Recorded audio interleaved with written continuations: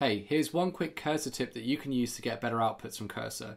Make sure you're using a local development server and have all of your migrations running locally. And the reason why you want to do this is that it obviously has got best practices built in, but as well as that, we can also combine it with a shell script so that I can generate both Pydantic types and also Supabase TypeScript types directly from my local database. So now I can just go down here, type generate entities, and then this will basically, if I show you in the client, it will create a folder in types, and that will have all of my database, which is now strongly typed.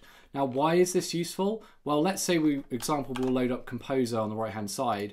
Then we can add this types file, and I can say, I want you to generate some server actions.